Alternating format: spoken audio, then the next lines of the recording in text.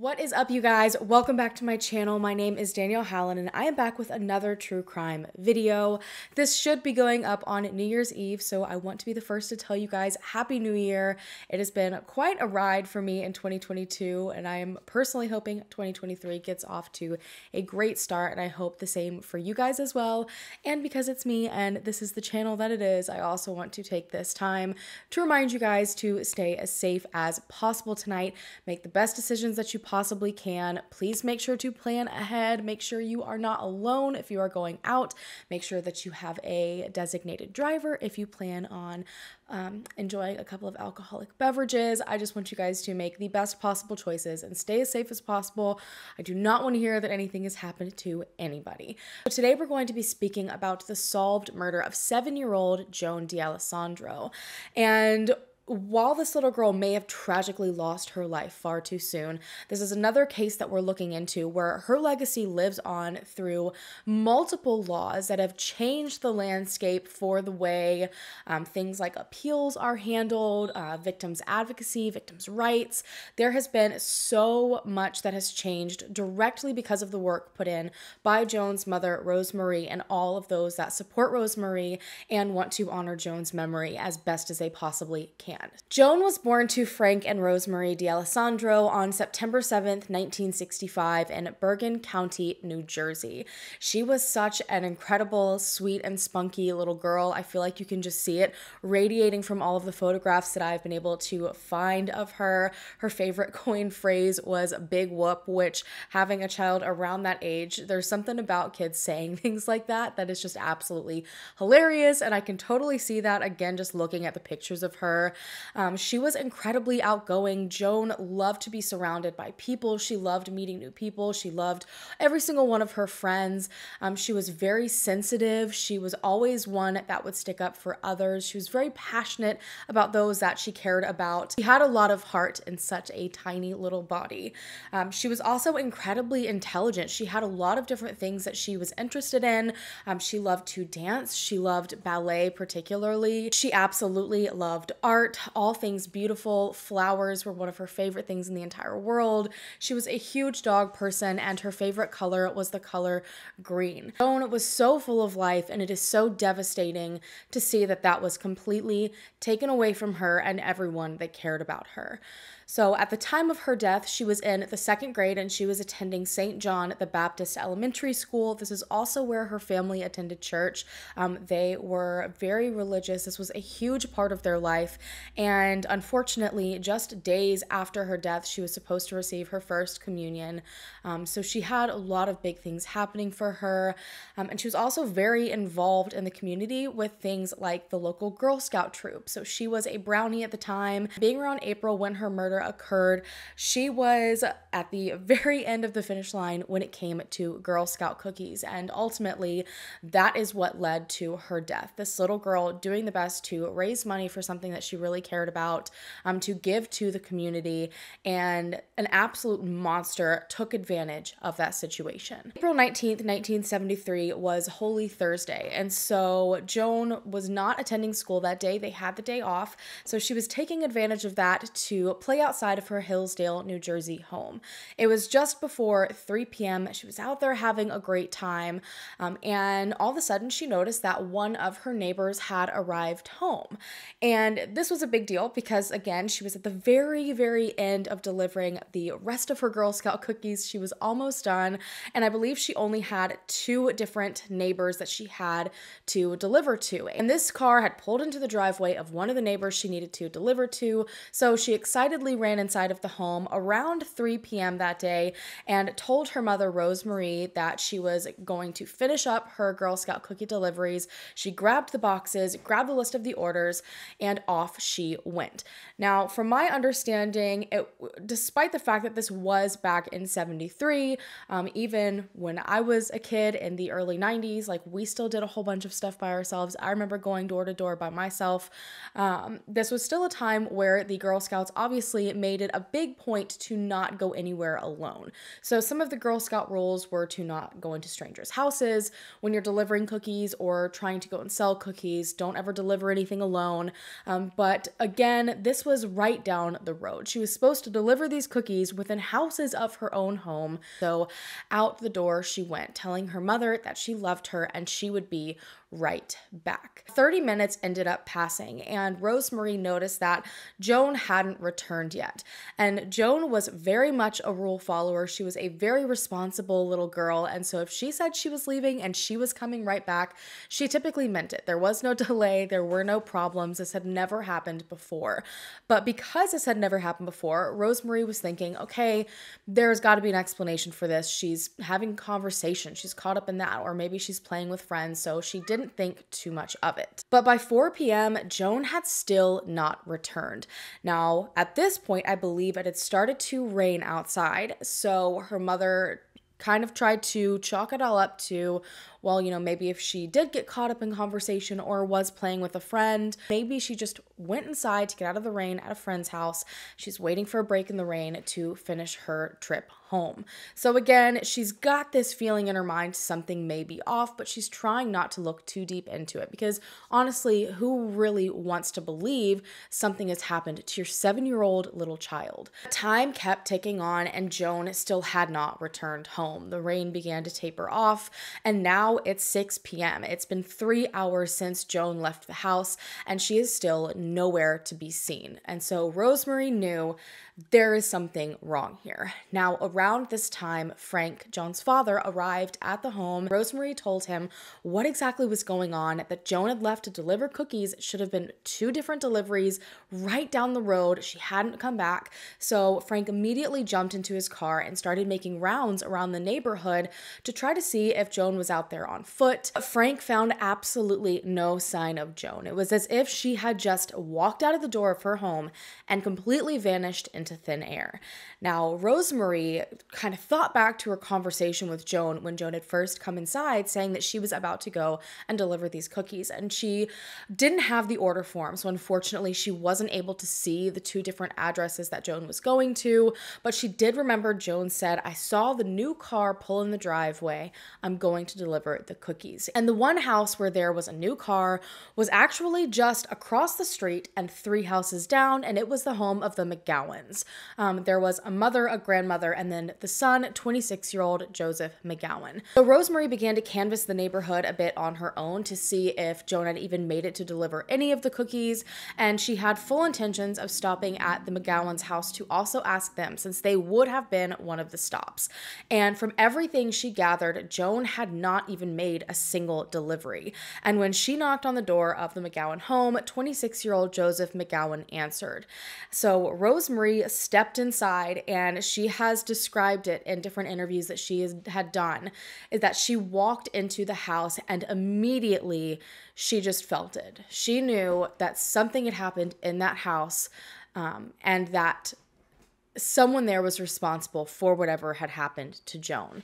And so she's face to face with Joseph McGowan and knows that she likely was delivering cookies to him just a few hours earlier. So she asked him, do you know where Joan is? Do you know what happened to her? Have you seen her?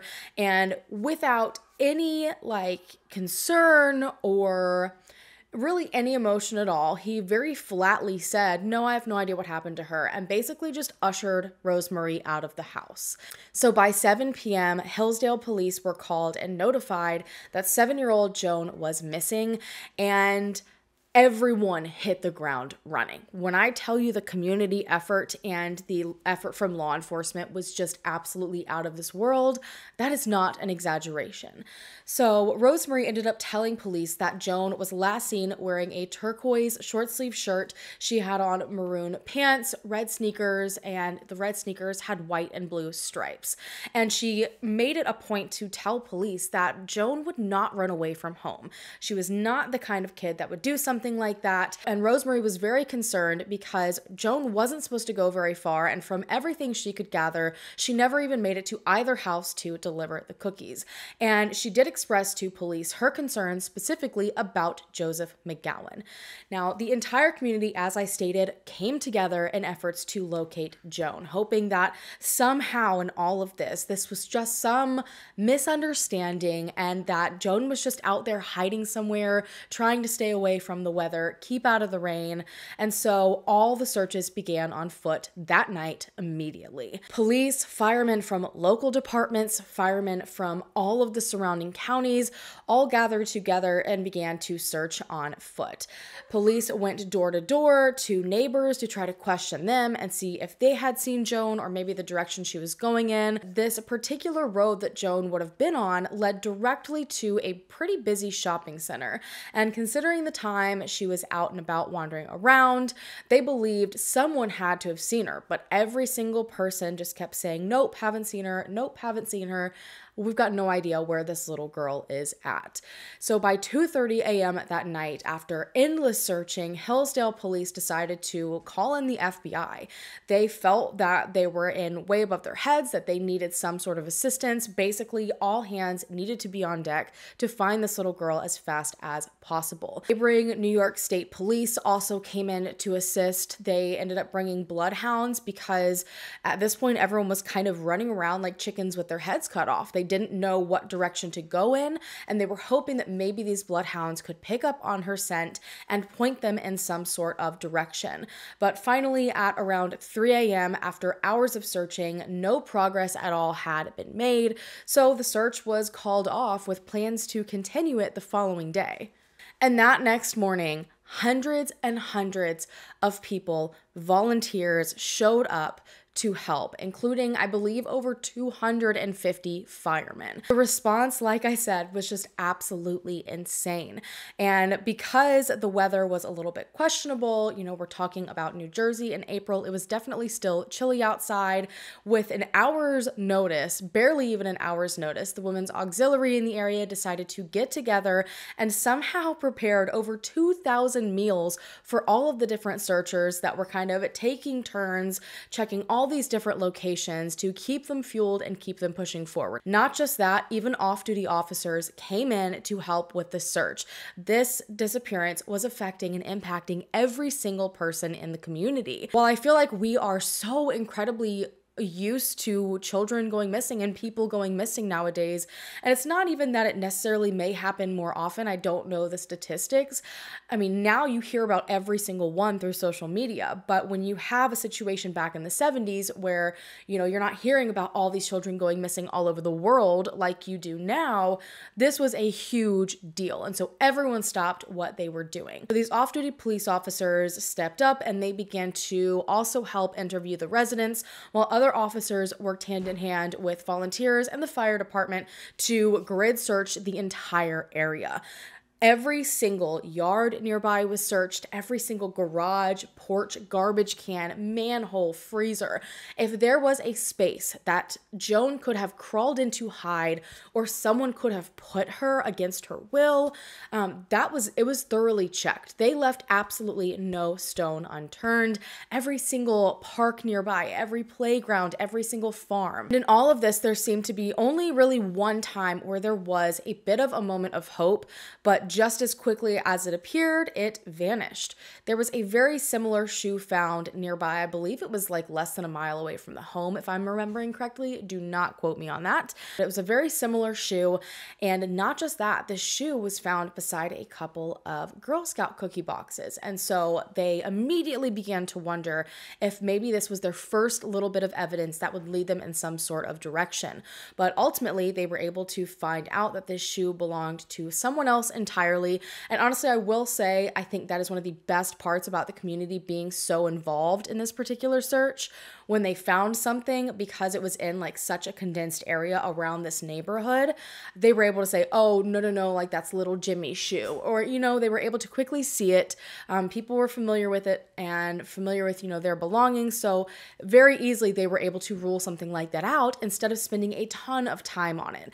And on top of that, when they really took a good look at these Girl Scout cookie boxes, they had very obviously been out in the elements and just outside for an incredibly long time, and not just like a day or so, which is how long they would have been had Joan dropped them from being snatched up or running away or something along those lines.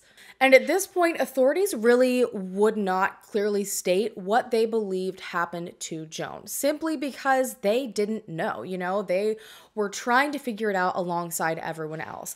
But Joan's family and her neighbors all expressed their concerns that she had been forcibly taken. Pretty much anyone that knew anything about the D'Alessandro family and Joan, she had been raised very well. She had been raised to be aware of strangers and how to protect herself. And so no one believed that she would have just willingly gotten in the car with a stranger or entered a stranger's house. Again, she was a very smart girl, so they believed the only way that she could have been taken in the short distance was if it was by force. And within just a few days, their fears were ultimately proven to be a reality. On April 22nd, which was Easter Sunday, I cannot even imagine how this felt for their family, for their church, for the entire community, all of her classmates. But rumors swirled that the remains of Joan D'Alessandro had been found.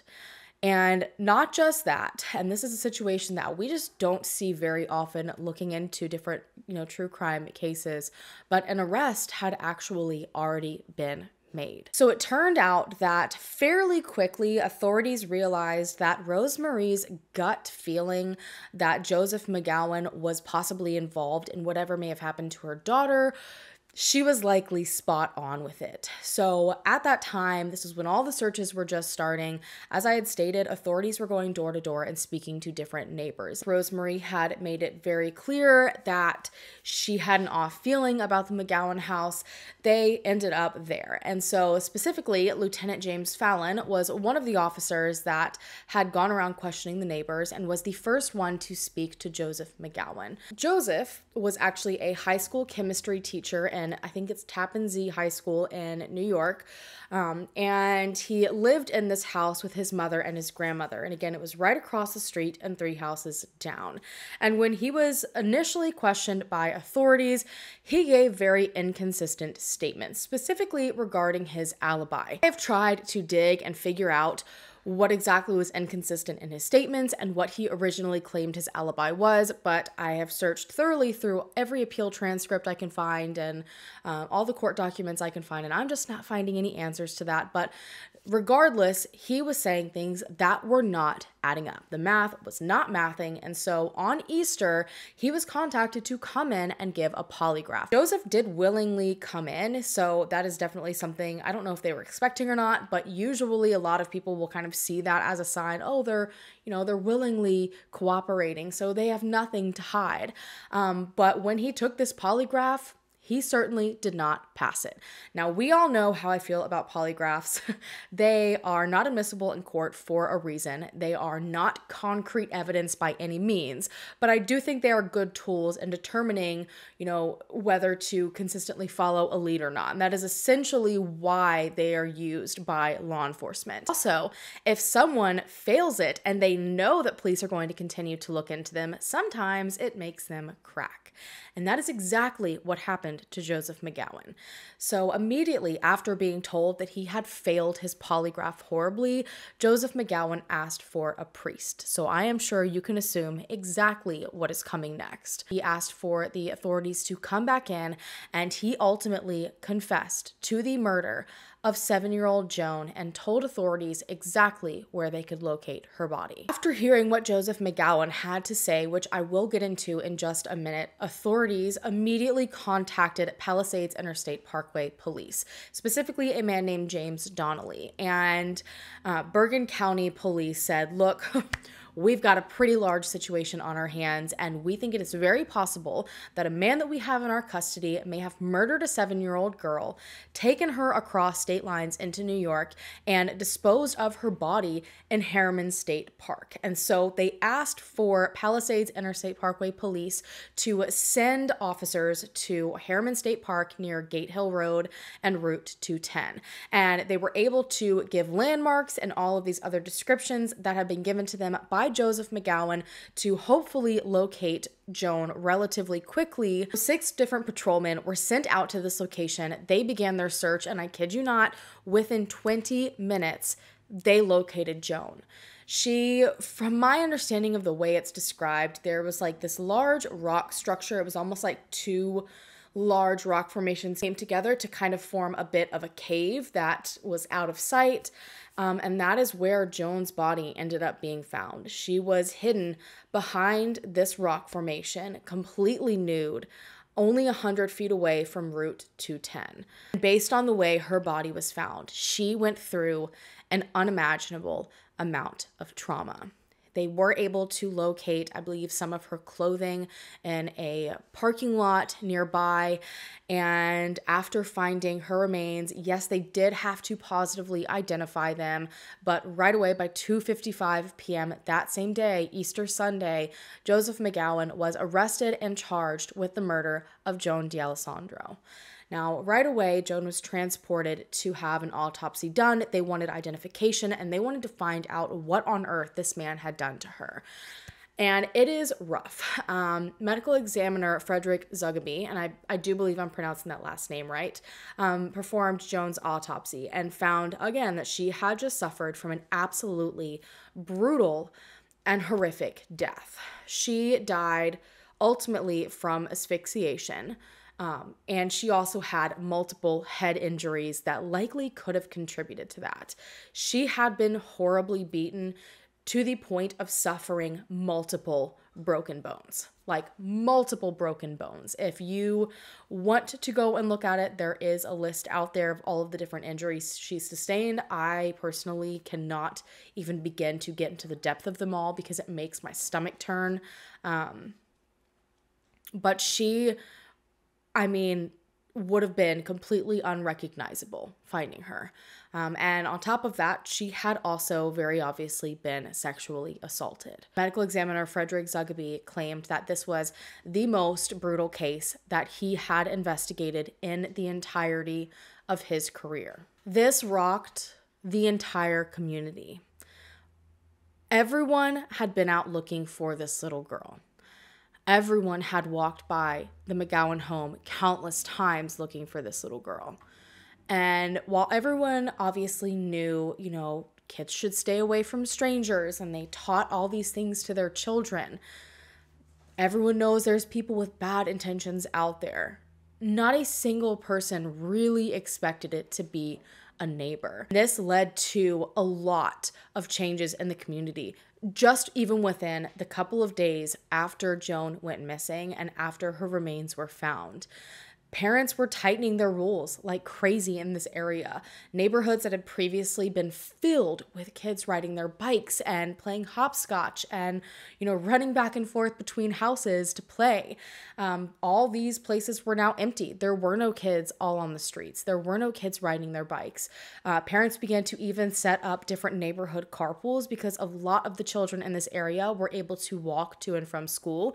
And so that's what they did. But parents were so scared of their neighbors at this point that they began to have these carpools taking turns to gather carloads of children and take them to school so that nothing could possibly happen to them to and from on their walk. At the same time, this curiosity was also piqued in a lot of people because Joseph McGowan was a seemingly average high school teacher that lived a very quiet life in this neighborhood. He had absolutely no criminal history.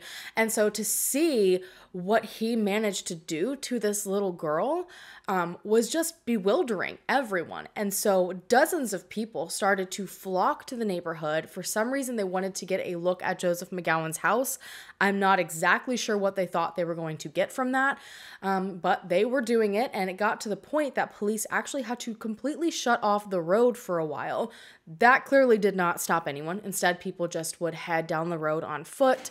I think people genuinely, when these kinds of things happen, this curiosity comes from this place of trying to like understand and comprehend how someone could do something like this. Like, we're all searching for one thing that sticks out that's like, oh, this is why this happened. Oh, this one thing seems off. That's why this occurred. Because this idea that something so average and someone seemingly so normal could commit such a heinous crime makes everything seem incredibly scary. You start to wonder what you can trust, who you can trust. So this community was definitely going through a lot at the time. And this curiosity for a lot of people ultimately turned into absolute fiery rage. So Joseph, at the start, had his bail set to $50,000. And you want to talk about people losing their ever-loving marbles. People were pissed. They did not believe at all that he should have any opportunity to be able to get out on bail, that this bail was set way too low for the crime that he had committed, and the fact that no one had evaluated him at this point to even see or determine if he could potentially be any sort of threat. And so hundreds of calls began to flood in to the courthouse demanding that his bail be entirely revoked so that parents were even able to sleep at night. The thought that this man could potentially, realistically raise that amount of money to make the bail and be released and go back to his home just houses away from the D'Alessandro family was just not something anyone was willing to accept. And there were other people, again, on a completely opposite side of the spectrum that voiced that they hoped that he managed to make bail so that they could personally get their hands on him. So a lot of people just felt incredibly strongly about what was going on, understandably. So in response, Judge Morris Pashman decided to take another look at the information, another look at the decision that was made, and ultimately did decide to revoke the bail pending a psychiatric evaluation. Because this is something that honestly should have been done to begin with. Things like this are typically taken into account. They needed to be able to check and see if he would be any sort of threat if he was released. And honestly, I'm glad they decided to do this because boy did they open a big old can of worms. And I'm also glad that they did this. And I'm also glad that they did this because when this information came out, when Judge Morris Pashman decided to revoke this bail, there was a lot of pushback from the McGowan family. They had actually already raised all of the money to bail him out, his friends and family had. And so his attorney tried to argue against this, tried to have, the bail reinstated, but ultimately there was nothing that could be done. The psychiatric evaluation had to go through. And so Joseph was sent to solitary confinement at Bergen County Jail until his evaluation. And this was done basically for his safety, essentially, because of what he did. According to a spokesman for that particular jail, he told reporters that, quote, "It's better this way. Some of the other prisoners don't take too kindly to him." This is something that usually in prisons someone just gets absolutely torn to pieces for. Any sort of child abuse, murder of a child, things along those lines. So that is the main reason that he was in solitary, not necessarily because he was any sort of like flight risk in terms of trying to escape or anything. But anyways, it wasn't just prisoners that wanted to get their hands on him. All those people who wanted him to make his bail so they could get to him instead seemed to focus their anger, and unfortunately, like a very misdirected way. I just feel so awful for this entire community because I think everyone was going through so much emotionally that no one knew how to deal with it. And so unfortunately, people were going in the phone book, finding anyone under the name of McGowan and calling them and unleashing all hell to whoever answered on the other side of the phone line. And unfortunately, it ended up harming a lot of people, like innocent families that were not at all related, just so happened to have the same last name. There are quite a few articles articles out there about what these families went through. And just that, you know, while people may have had good intentions, to maybe stop for a second and think about what you're doing. Now, when Joseph's background was looked into deeper, people were trying to understand how on earth any of this happened. Again, looking for like that one red flag that maybe could explain all of this. Not like it would make it any better, but people, again, just need that explanation. Joseph had actually been a teacher at 2 separate schools and led an incredibly average life. So people didn't necessarily get what they thought they were going to. All of his friends, all of his coworkers, pretty much majority of people that knew him were shocked at his arrest. So the principals at the 2 schools that he had worked at in his career described him as being a very competent teacher. They had absolutely no issues with him. Colleagues had pretty much only good things to say about him. He had never caused any issues with anyone. He wasn't, you know, into drama or, you know, any of these things. He literally just did his job and went about his life. Again, he had absolutely no criminal history whatsoever. And on top of that, he was incredibly dedicated to his family, according to those that knew him, and he would go above and beyond for anyone. So this entire situation just seemed so out of left field.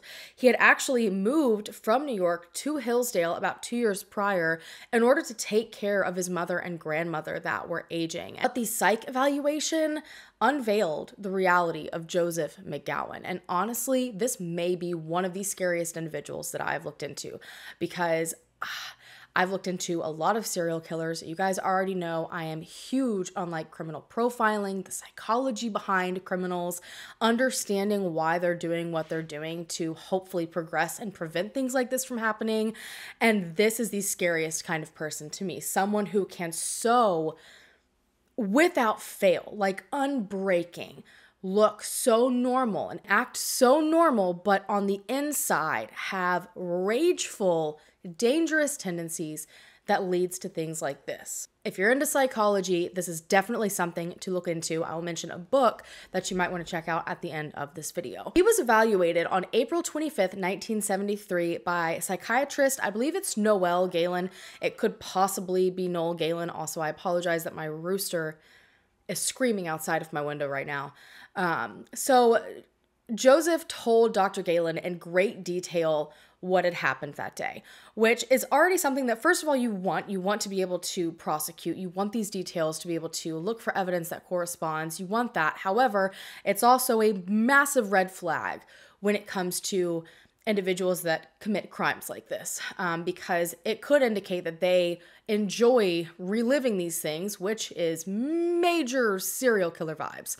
So Joseph claimed that he was cutting grass that day outside of his house when Joan approached him to deliver these cookies that he said he had ordered weeks prior.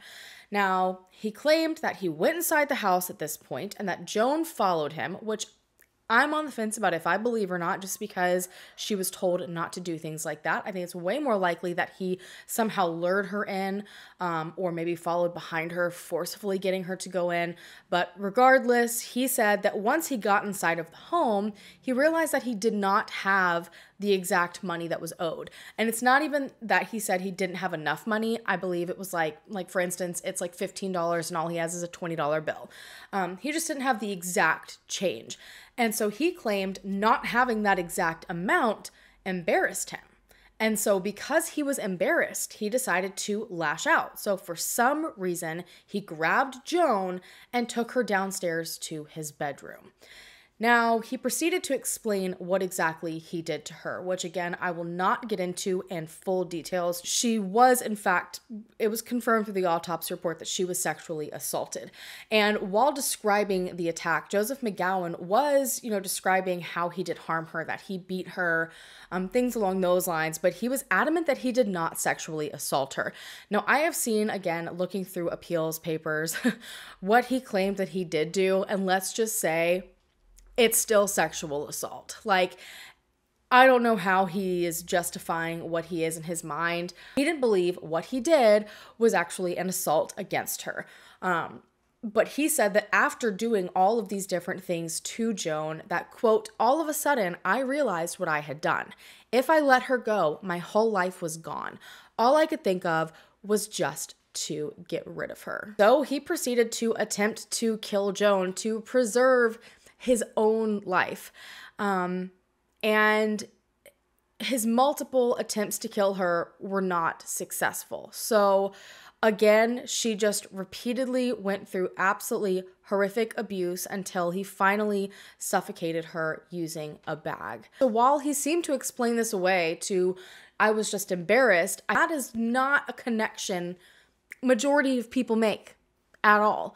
And so he claimed that at this point, he decided to wrap her in an old couch cover and put her in the trunk of his car to dispose of her body. He said that he cleaned up all of the blood that was left behind with old t-shirts, the blood that was in the house, and then he took all of these items and headed off to cross state lines into New York to Hallan Park, which was, I believe, about 20 miles away from his home and Joan's. Once he reached Hallan Park, he disposed of her body by hiding it behind the rocks, and then he claimed that he took the trash bags that were filled with the t-shirts and the couch cover and all of those things and disposed of them in random trash cans along the way back home. And what's interesting about this is, again, he's trying to claim that all of this was so random and out of nowhere, but being so random and out of nowhere, like he sure knew a specific place 20 miles away that he wanted to dispose of a body. He sure knew exactly what to do when this happened. And so you're kind of able to see here at this point that this was obviously something, despite his own claims, that this man had been thinking about for quite some time. Whether it was about Joan in specific or not, we'll find out, but he had clearly had thoughts like this on his mind before. And one of the most sickening parts about all of this is that after he took Joan's nude body and shoved it in an unnatural position behind a rock in the middle of a park, he returned home and joined in the search efforts for Joan, knowing what he had done to her just hours before.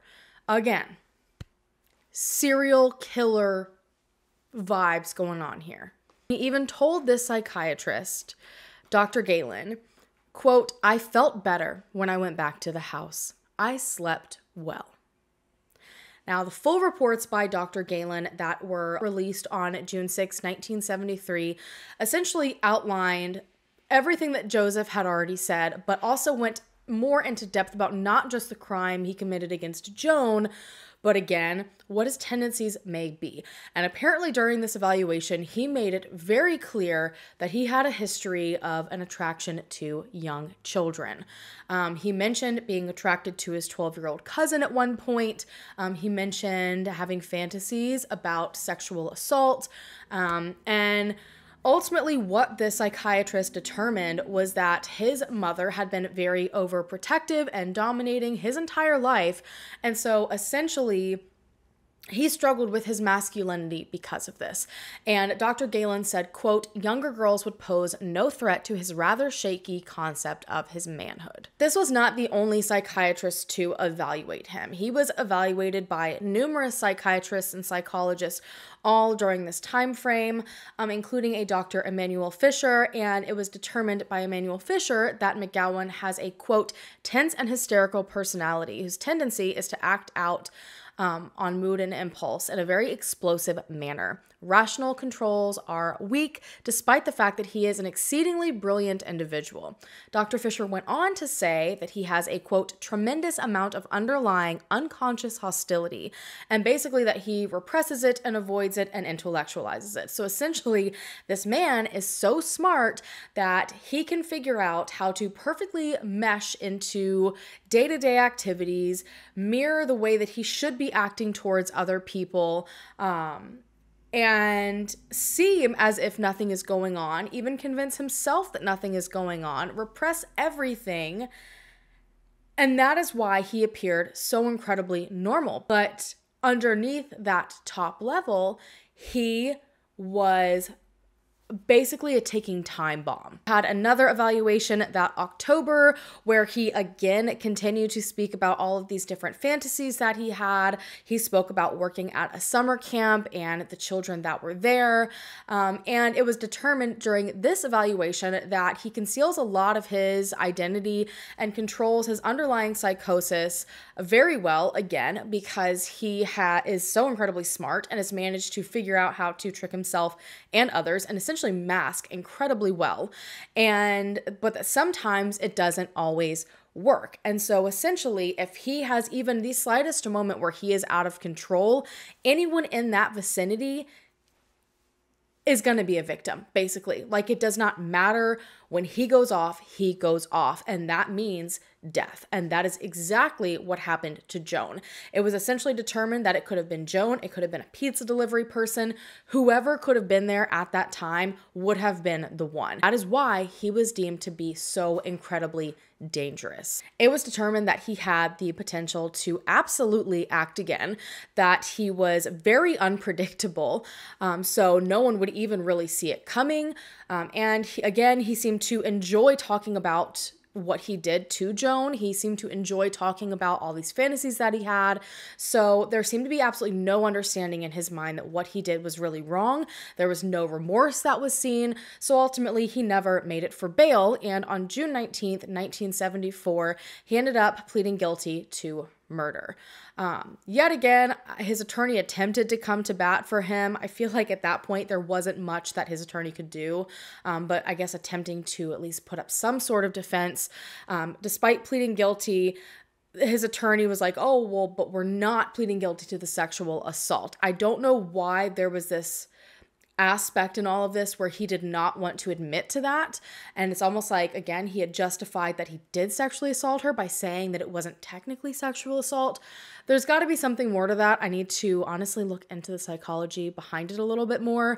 But this was obviously rejected because there was very, very clear evidence that she had been. There was no getting around it.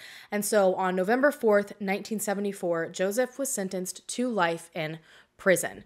Now, meanwhile, Frank and Rosemarie were learning to live without their daughter that had been completely taken away from them. This little girl that was so full of life and so spunky and, just such a joy to be around. That is a massive loss, and not just to her family, but the community and those at their church. It was a lot. And so a service was held for Joan in the same church where she was just days away from receiving her first communion, and she had touched the hearts of so many people that I believe over 900 people showed up to her funeral to say their goodbyes, to show support for Joan's family. Her coffin was covered in white carnations and lilies, flowers that she would have absolutely loved. And following the ceremony, she was laid to rest in Ascension Cemetery in New York. For the next 25 years or so, it was relatively quiet. The D'Alessandros attempted to continue forward with their life, remembering Joan every way they possibly could. They went on to have 2 other children, and they just grieved while Joseph sat in prison. And to their understanding, they're like, we heard this sentence of life in prison, so he's never going to get out. Like, it's life in prison.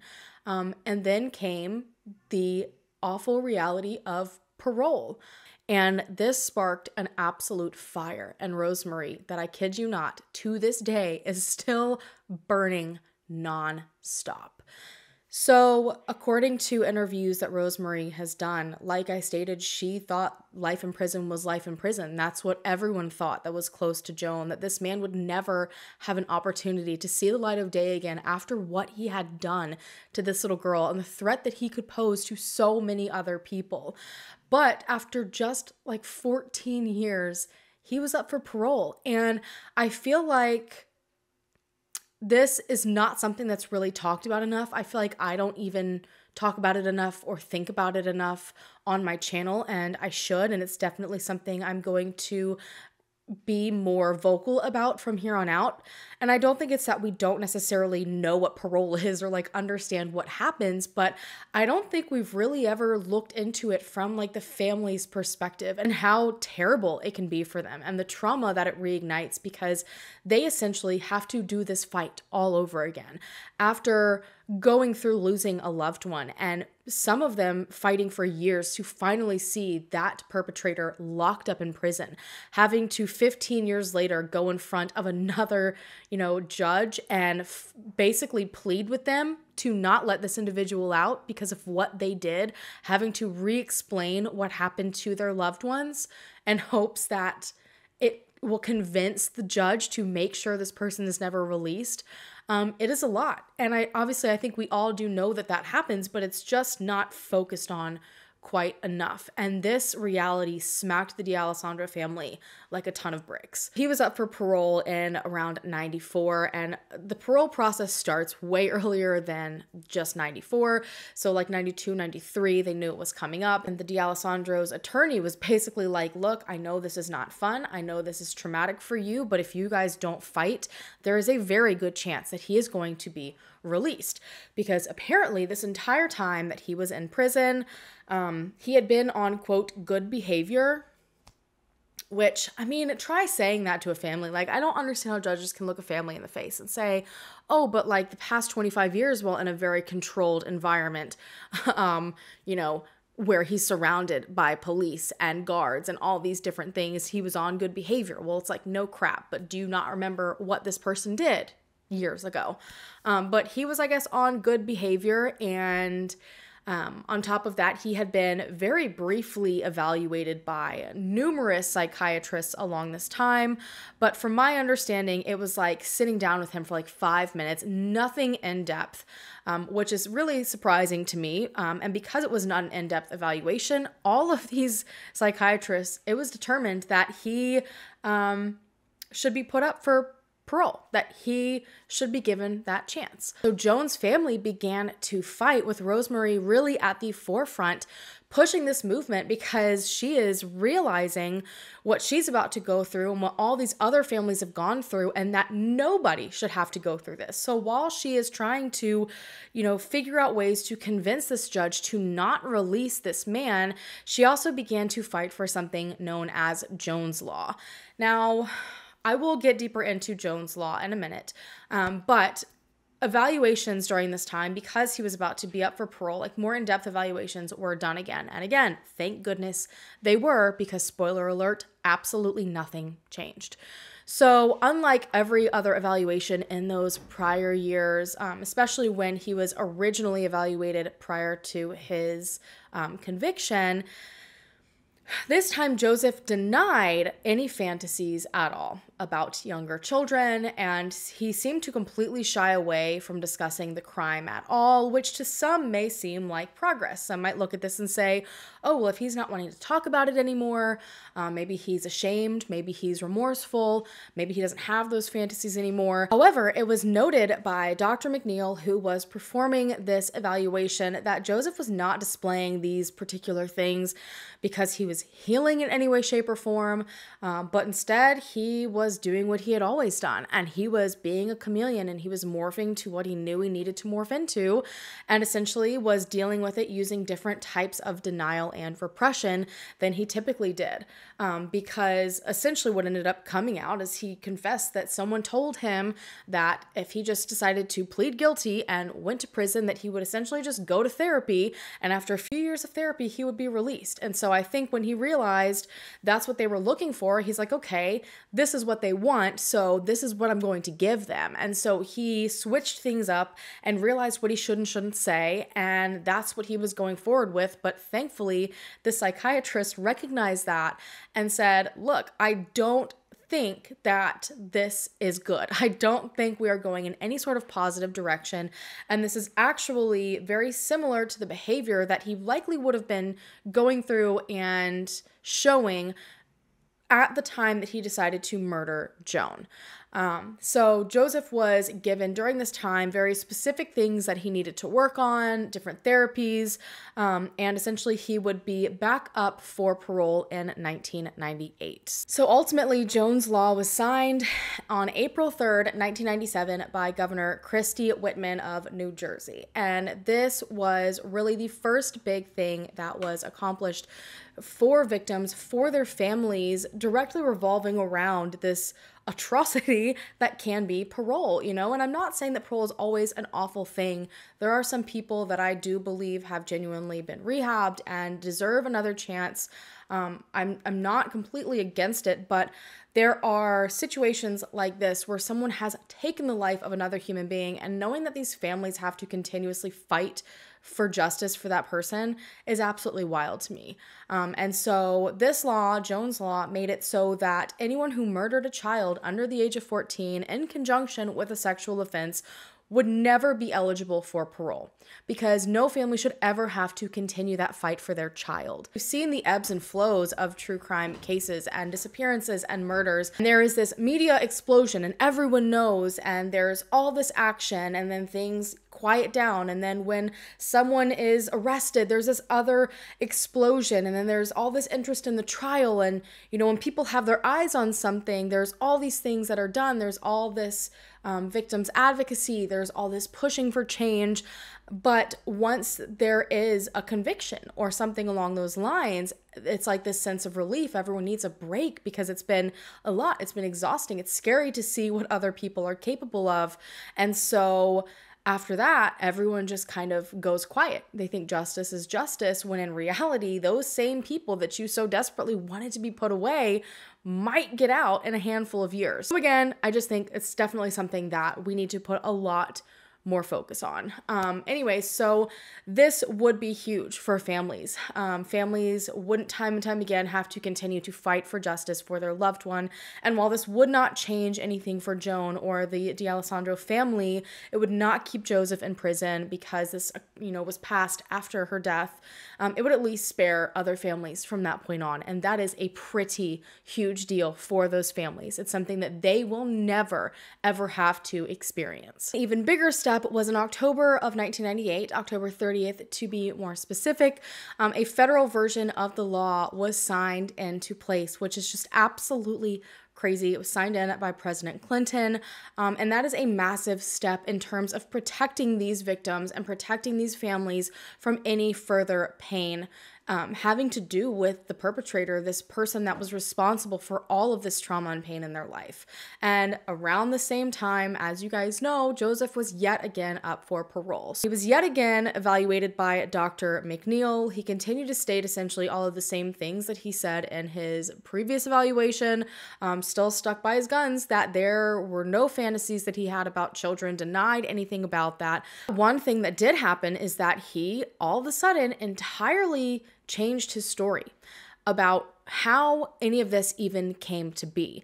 So originally he had stated that Joan showed up while he was mowing his grass, and that the only reason he went after Joan was because he was embarrassed about not having the right amount of money. But at this point, he's kind of showing an even nastier reality. Apparently, he was just in a very bad place at that time, and he had contemplated ending his life, and he was, in his own words, not successful, in his own words.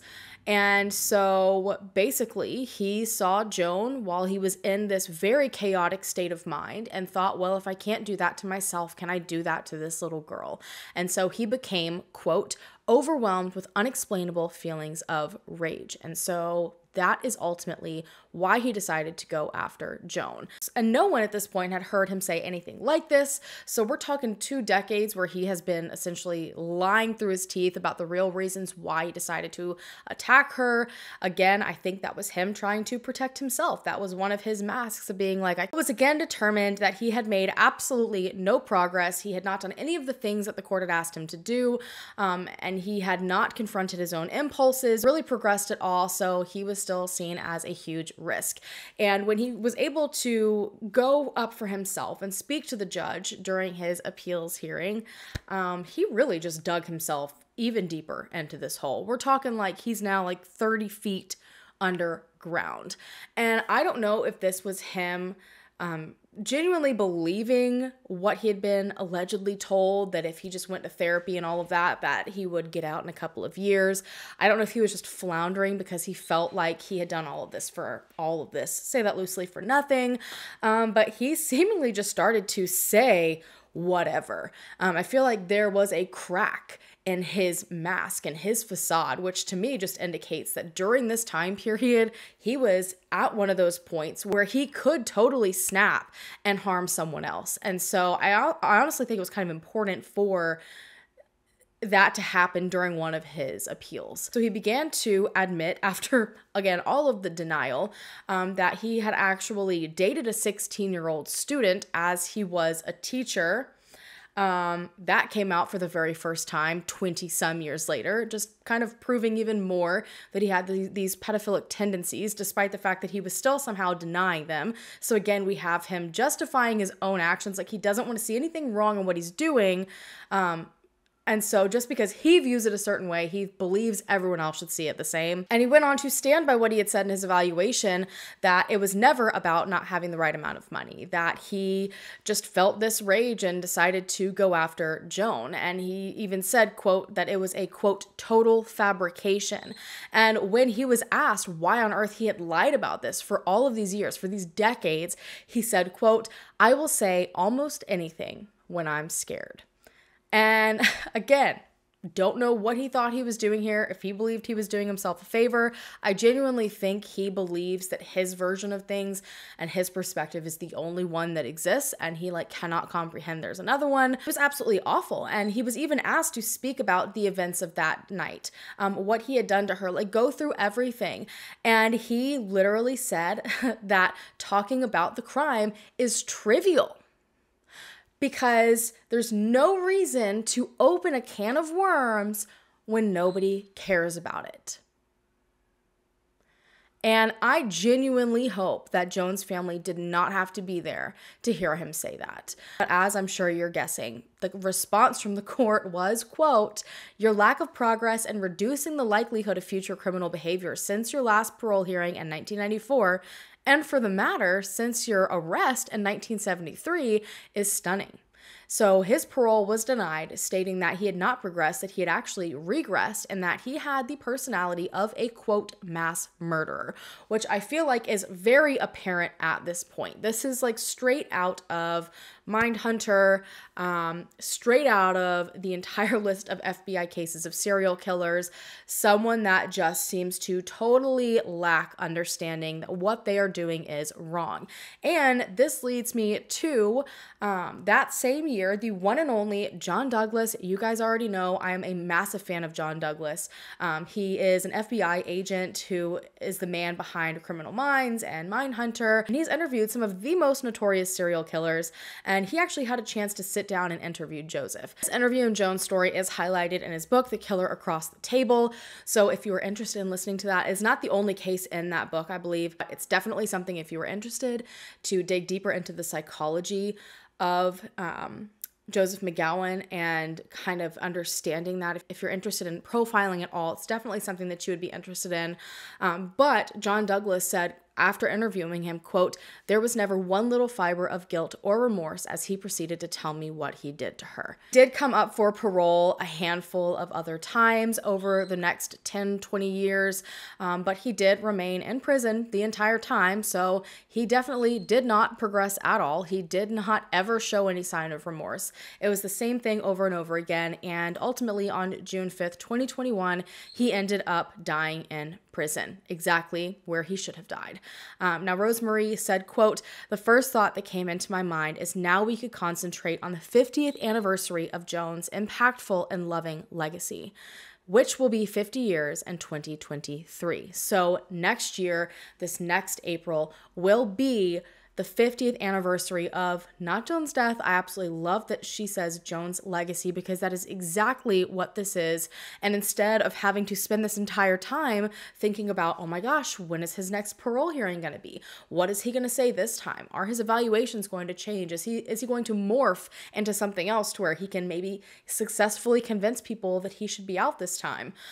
It's not something that they have to worry about anymore. But Joan's Law was not the only massive impactful change that came from Joan's legacy and all of Rosemarie's pushing, along with all of the others that were in support of Joan and fighting for victims' rights. So in 2000, it's actually November 17th, 2000, the Justice for Victims Law passed in New Jersey, and this was a huge push for victims' rights. Because essentially what this law does is it totally eliminates the statute of limitations when it comes to wrongful death suits that involve murder, manslaughter, or aggravated manslaughter. That was passed, and this was actually one law that Rosemarie was able to use for her gain and to help Joan and help push for even more laws.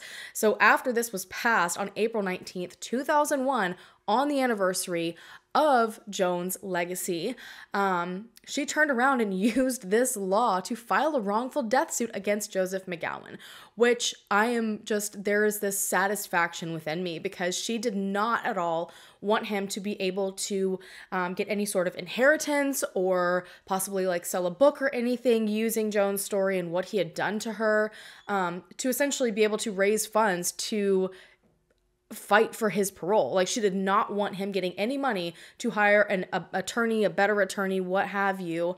And so she ended up winning this lawsuit. And so every bit of money of his ended up just essentially funneling to Rosemarie, and she funneled that directly into the Joan D'Alessandro Memorial Foundation, or it's referred to as Joan's Joy.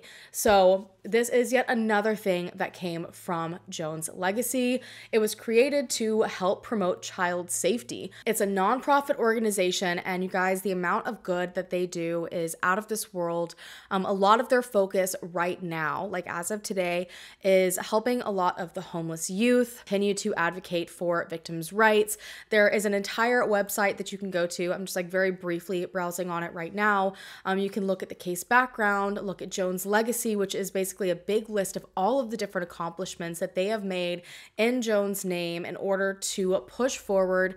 There's a different events and news section that you can go to where you can see different things that Joan's Joy Foundation is going to be doing. For instance, they hold something called Safety Fest every September, where there's different raffles to raise money. They've got music. They spend a lot of time educating the community, and not just that, but they work really hard to encourage families going through the same things. There are a lot of different ways that you can help. So if you are in particular nearby, I know that you can volunteer for some of their different events.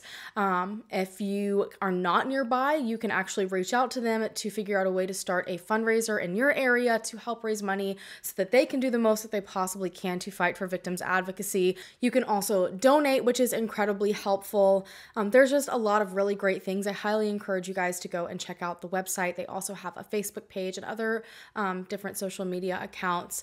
On top of that, New York actually also ended up passing their own version of Joan's Law, I believe in 2004, and Governor George E. Pataki, I believe that's how you pronounce his last name, actually signed it in Harriman State Park, which is ultimately where Joan's body ended up being found. So to see that location that had once held so much pain, hold so much importance and change, I absolutely love to see that totally flipped around. You know, it's just something that I wish could happen for every single victim of crime. And on July 21st, 2017 in New Jersey, and most recently, they did decide to go and change Joan's Law a bit. So while it was 14 and under, it is now 18 and under. So that is absolutely an awesome change. I'm ecstatic about it. And according to most recent interviews with Rosemarie, they do have other things in the works at the moment. So there's so much going on, and to just see decades later all the work and change that's going in, it's just absolutely astonishing. And I love seeing this continued advocacy. Rosemarie has said, quote, "I'm so thankful that I was not overcome by hate so I could advocate for what I believed in, which was justice and prevention." She said that she could not simply put Joan in a cemetery and leave her there. Instead, she said that she, quote, "wanted her to be remembered, to be known. She stood up for others. I was going to stand up for her." And in April of 2014, a butterfly garden was created and named after Joan. It is absolutely beautiful. I will include a couple of pictures here. Butterflies are just a really important symbol for Rosemarie when it comes to Joan and everyone who works with this foundation. So it's definitely something that is incredibly beautiful and meaningful. It's a great place for anyone to go and just sit and remember Joan. It's, you know, surrounded in flowers, which were one of Joan's absolute favorite things.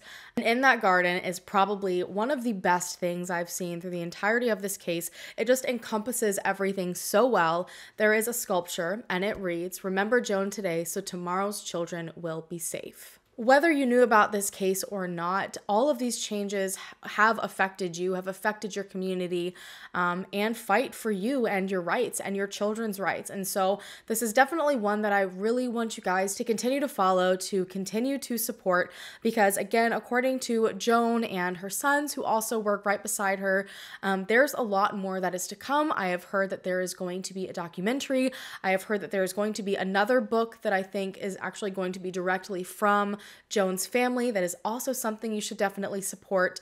When all of those things come out, if I'm able to locate them, I will definitely pass that information along. There's so much to take away from this case. There is so much to learn. And one of my favorite parts about it is that there's still so much that can be done. And I honestly am so thankful that I was given the suggestion by one of you guys to cover in my series where I'm looking at cases that have impacted so many people and made so much change, because I feel like by the ends of so many of these videos that I do, it just feels so dark. It feels so hopeless sometimes. Be able to end this on a note where so much good has come from this is just... it's a breath of fresh air. It really honestly is. As always, you guys, make sure to go and follow everything you possibly can in regards to this case. Go show support.